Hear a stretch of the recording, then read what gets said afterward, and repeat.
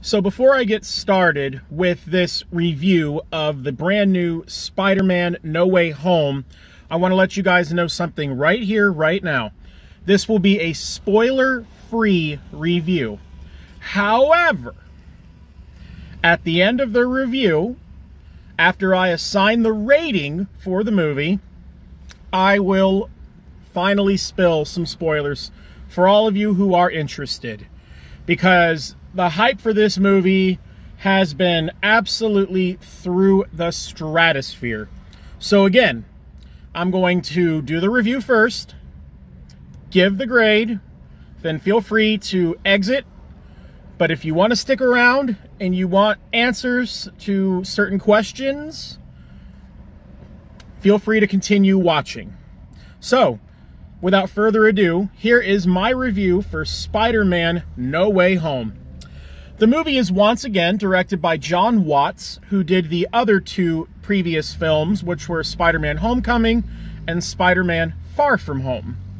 And I thought that those were solid Marvel movies. I really didn't love them. I just thought they were solid and just good enough, if that makes any sense. I mean, anybody who knows me, and there's a certain one of you who's probably watching this right now that knows I talk about the Tobey Maguire Spider-Man films ad nauseum, knows that I've always preferred that series over the Andrew Garfield and the Tom Holland series, of course. And I will say, I do like Tom Holland. I think he's fine. I like him a little bit better than Garfield. Then again, we were only given 2 films for Garfield, so what else can you do? You know, he's the middle child of the 3. So, I will say, wow, how do I put this? Jon Watts did his thing for this movie, although I'm going to be completely frank. I've talked about this before with other Marvel films, but it's getting to a point now where a director's style doesn't really matter when it comes to a Marvel movie, because Marvel is going to have their way no matter what. You know, whenever it comes to making a movie, I've come to realize the producer has the majority of the final say. When I was working on the set of Bloody Bridget, the first AD, which means first assistant director, he's the one that's mostly wrangling all of the crew and calling most of the shots. The actual director is the one who calls action. The first AD works with the crew. The movie's actual director works with the actors. That's how it works. And I have a very strong feeling that, I'm not trying to say Uwe Ball could have directed this and it would have been just as good, because that's kind of a silly point to make. But my larger point is, we've gotten to a point now where these Marvel movies, much like any movie making to begin with, is a business. It is a business first and foremost. Its subcategory might be entertainment, but it is a business. It is about profit. It is about making those dollars, making that money, honey. So, for once, other than Avengers Endgame, they finally did it. They finally got it right with this movie. I thought they did that with Avengers Endgame. I think this one matches that. I don't want to say either one's better than the other, but this movie matches that. I'm not going to bother going into plot details. You know what the movie's about. You've seen the trailer. It's the top trailer in the world. What does surprise me more than anything is that this movie was partially shot in 2020, and the majority of it continued into 2021. And this is a huge visual effects heavy film, and it has a gargantuan cast. And I'm frankly a little astonished that they were able to pull off this much in terms of storytelling, editing, visual effects, sound design, all of it, and have it cut, printed, completed, and in cinemas today, December 17th, 2021. I mean, Marvel is the name of this comic book company. Marvel is exactly what this film is, because it's a marvel that it got made that fast. Because typically, when it comes to a Marvel sequel, it's usually at least 2, sometimes 3 years down the road. But the Marvel machine is like the Energizer Bunny, honey. It just keeps on going and going and going. It's cranking shit out. And they may have cranked out their best film since Avengers Endgame, because wow, was this incredible. There is not a boring scene to be had. I know that I'm always whining and complaining about long movies. I saw Nightmare Alley last night. That was 220. This one was 230. I don't care that this movie was 150 minutes long. It could have been 3 hours and 10 minutes long, and I wouldn't have cared, because everything that happens and transpires is so great. To say that the audience went wild for this movie is an understatement. I managed to record just a few audio clips of the audience's reactions at certain points, and I'll gladly provide those for you guys. Just a few audio clips. I mean, hey, if it gets taken down, it gets taken down. I got no control over that. It's just the audio. It's not the video. I don't know if, you know, sound from a theater included with audience participation really counts. But again, that will be uploaded, and if it gets taken down and I get a warning, it's gone. I'm sorry. But if it sticks around, it sticks around, because you guys got to hear how people reacted to this movie. The adrenaline was so strong, I actually cried. Like, my anticipation and seeing certain moments in this movie, it sent me into overdrive. Like, even my chest was kind of puffing, and I was fighting back from sniffling. I couldn't believe some of the stuff that I saw in this movie. And I promise you, I know I always talk about technical stuff. I implore you, see this in IMAX. Do not see it in Dolby Cinema. Do not see it in regular cinema. Don't even see it in 3D. That's a waste anyway. I mean, we're past Avatar. See this in IMAX. If it's an IMAX 3D, that's a bonus, but either one, IMAX. Because this was a film that was shot with a 190 aspect ratio, but it had a intended 235 ratio. So if you see it in Dolby Cinema, or you see it in standard, or you see it in 3D, vertically, you will be missing 26% of the entire picture. You see it in IMAX, you see it all. Top and bottom, whole thing. And the photography and the visual effects, chef's kiss. Oh my God. I would not be surprised if this got nominated for and won for Best Visual Effects. Because again, the fact that they were able to pull off this level of detail of visual effects in under a year, I mean, then of course, they could have been working on the VFX for 2 years and took a break during COVID. Not trying to be a conspiracy theorist or nothing, just saying. The fact that a visual effects heavy like film like this came out is just, it's great. Like I said, the film runs 150 minutes. There's not a boring moment to be had. Everybody was on the edge of their seats. People cheered constantly. There were tears shed. If there was a textbook definition of crowd pleaser, that's this movie right here. And I can't say enough. You got to go see it. There's even moments that take place during the Christmas holiday, because Christmas is just under 2 weeks away from us at this point. And I never thought I would ever see Spider-Man swing in the snow. It's actually quite beautiful. But this is just a crowd pleaser of a movie. It is every bit as worth the wait as you could have ever imagined. I mean, were there little things I could have picked apart? Sure, there's a few moments that I will confess I thought were going to be handled a little bit differently, and I think they could have been handled a little bit differently, but nonetheless, I'm not going to let that detract, because this was just so good, and it has opened up the door just in such a great way, and we're just going to see so much more great stuff coming out from this company, I think, from here on out, because I don't know, this was just a great movie. My expectations were past fulfilled, and everything else about it, it's a perfectly made comic book movie. I'm not really much of a comic book fan, and I will say I enjoy the comic book films that, films that are based off of comic books. But this was just a magical film. I really enjoyed every last little bit of it, and there's no other way to give a rating for this other than way too easily A+. I mean, all I gotta say is Matrix Resurrections, you guys got some competition. I still don't think Matrix is gonna make as much money as this is, even though it comes out next week, and I'm gonna go see it in IMAX on Christmas Eve.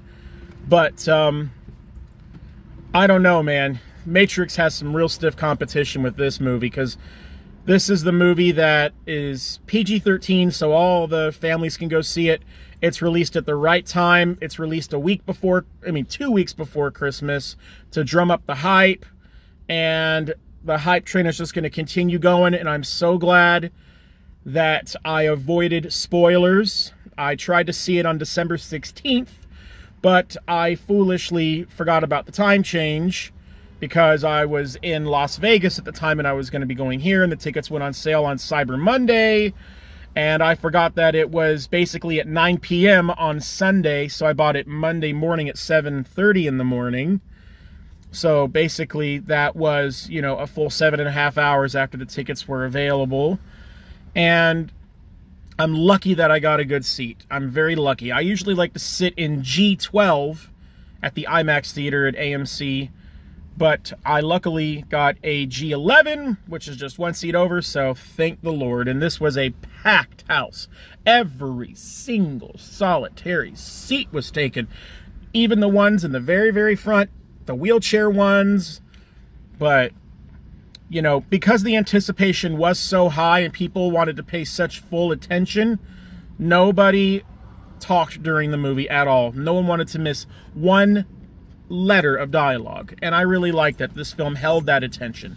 Again, I know that the Marvel movies are basically a product, but the fact is, it is a business, and it is bringing people into the cinema again. I mean, you always have to find ways to bring people into the theater. I mean, in the 1950s, they used CinemaScope, which was widescreen with 4-channel stereo sound. They used it for The Robe. When they made Earthquake, 20 years later, 1974, Universal used bass-heavy subwoofers, and they called it Sensurround. They used it for a couple of their other films in the 70s to get people in. So marketing has to constantly work in some way. You always have to have some kind of a gimmick. And the gimmick and the thing that sold this movie is the premise of nostalgia and fan service. And I'm all for it if it's done right. And this was a film that did most everything right. And Marvel knew what they were doing when they edited these trailers and TV spots and posters, and they did very, very well. And again, I'm so happy that I was not spoiled, because when I went to go see Nightmare Alley last night, I'm walking into that place trying to plug up my ears and do this.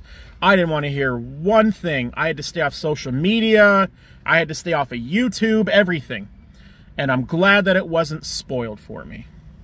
So speaking of spoilers, I'm about to talk about those. However, once again, this was a fabulous movie. Easily one of the greatest Marvel films ever made, regardless of the 90s, the 2000s, whatever. This is sharing that crown with Avengers Endgame as far as I'm concerned, for now, at this point.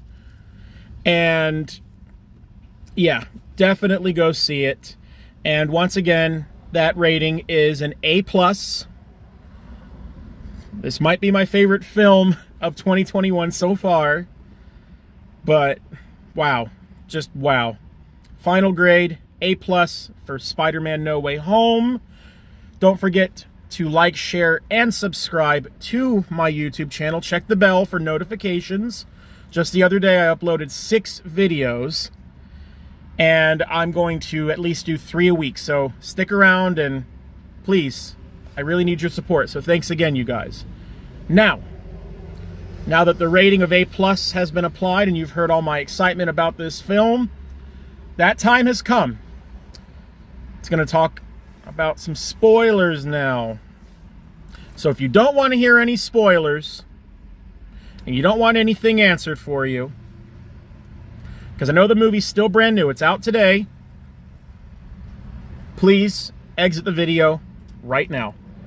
While you're making your decision, I'll take a sip out of my drink. You have 5 seconds before I get into spoilers.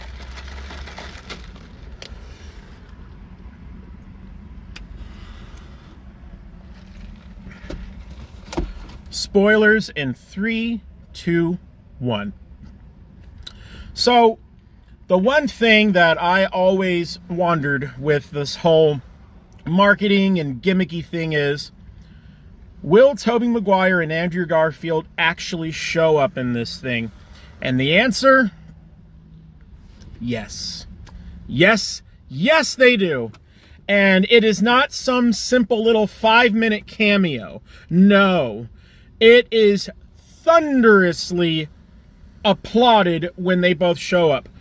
One little thing I will say I was a little sad about is Andrew Garfield's Spider-Man shows up first, and I guarantee you most everybody thought it was Tobey Maguire.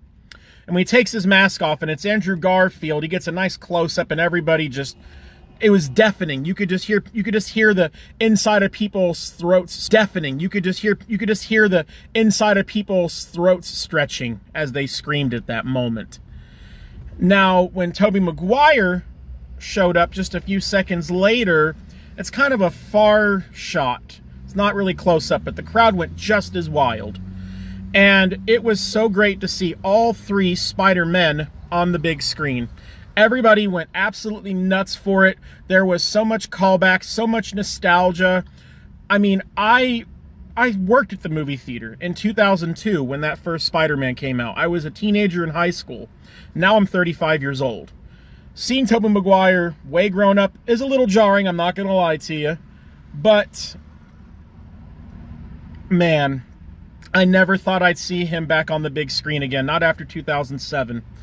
One of my dear friends knows that I talk about Spider-Man 3 ad nauseum. And I never would have thought I would have ever seen Tobey Maguire show back up on the big screen like that. I never would have thought that would have happened. And it did. And it did not disappoint. It was absolutely incredible. And furthermore, I also was happy to see Dr. Octopus show back up. That was such a good moment. I mean, Alfred Molina was doing his thing. The CGI still held up well. His dialogue, everything. None of it felt like putting on an old glove watching him. Now, my one critique, well, one of many, who the hell am I kidding?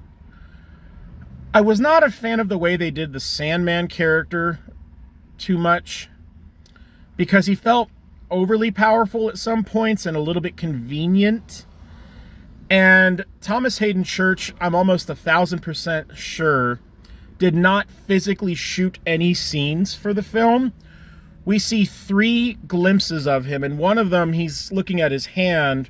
It is the exact same shot lifted from Spider-Man 3 when he lands in water and he's looking at his hand come apart. It's the same shot, just inserted into this scene with him being cured. The majority of the time that we see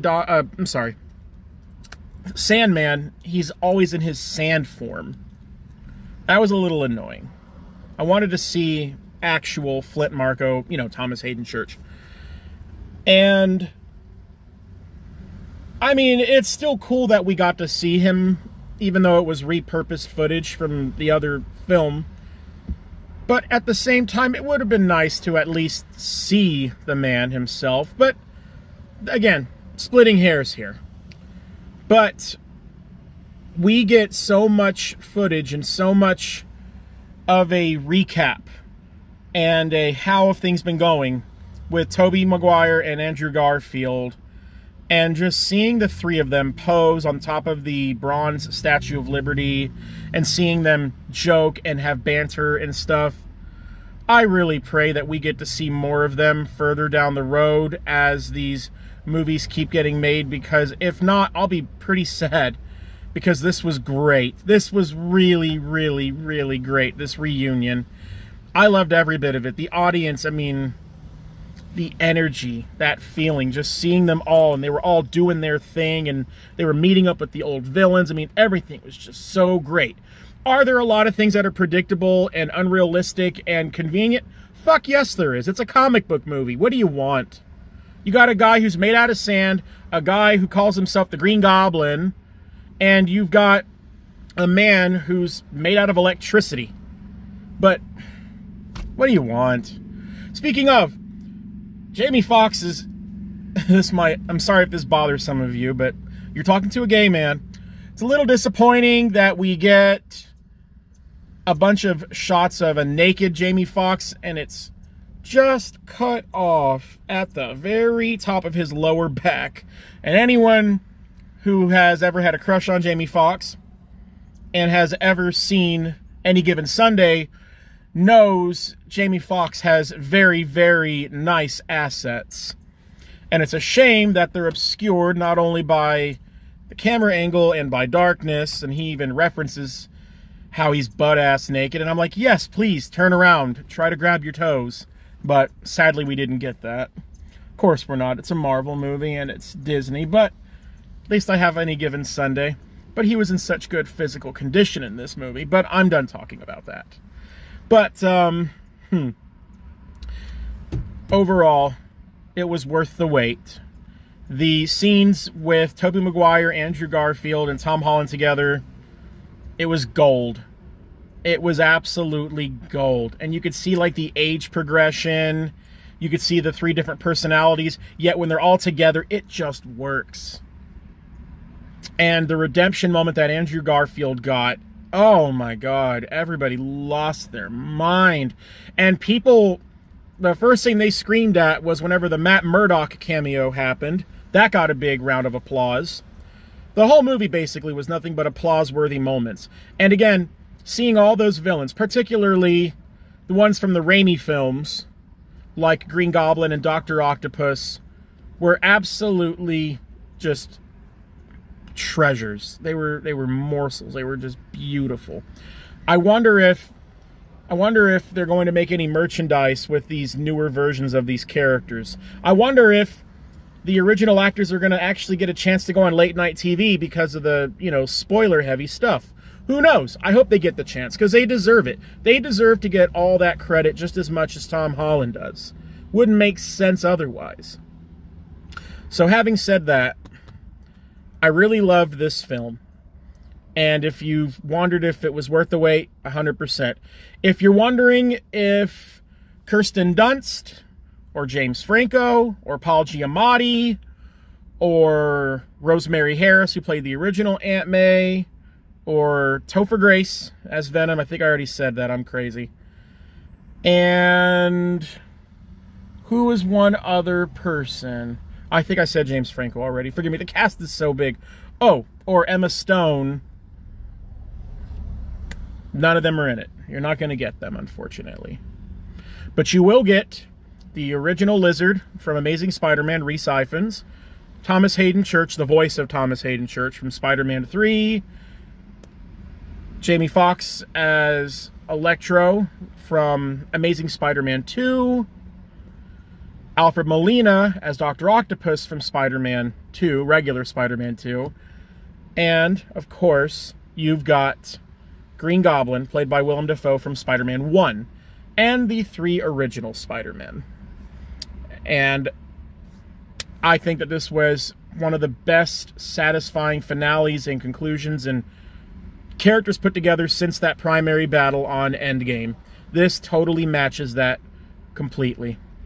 Anyway, thank you guys so much for listening to my review about Spider-Man No Way Home. It's in theaters today. Go check it out. Take the whole family. Go see it for Christmas. You won't regret it. See it in IMAX. No other way. Anyway, thank you guys so much again for watching my review and participating with my channel. It means, honestly, the world to me. Be sure to look out for my next review coming up. It's going to be National Champions.